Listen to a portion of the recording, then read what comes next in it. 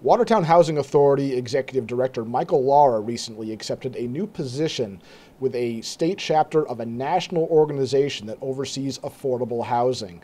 We recently spoke to Mr. Lara about this new position and what he hopes to achieve.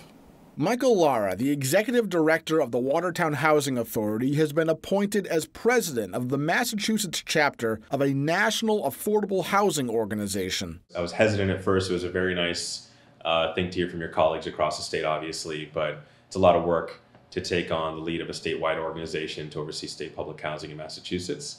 The National Affordable Housing and Redevelopment Officials, also known as NARO, is a national organization established in 1933 that consists of more than 17,000 members and associates throughout the United States. I felt it was critical to be a part of this discussion at the top levels, working with the state about all public housing, because we're majority state public housing here in Watertown. We have mostly state units here, which are notoriously chronically underfunded. As president of NARO, he aims to initiate discussions with the state on how to maintain and preserve aging state properties using the limited funding available to cities and towns. Funding is always the biggest discussion point. It's a very expensive proposition to properly finance affordable housing. We are having ongoing collaboration with the state to try to figure out how to save the most aged properties where the building components are well past their life expectancy.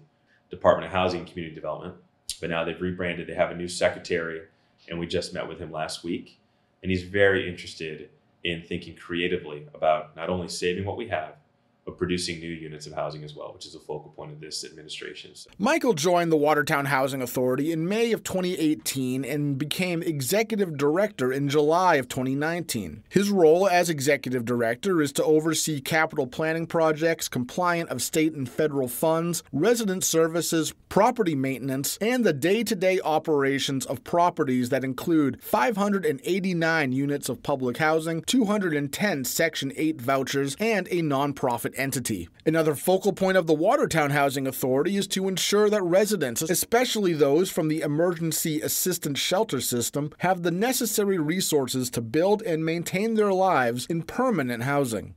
Challenge is that we're bringing in a lot of families from the Emergency Assistance Shelter System, and they need a lot of stabilization programs. They need a lot of supports.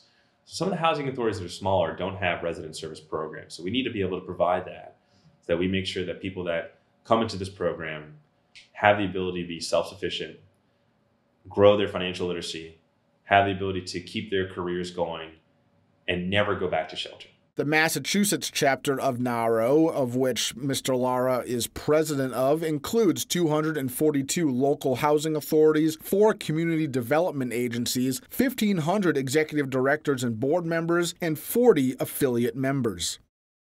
Dan Hogan, Watertown Cable News.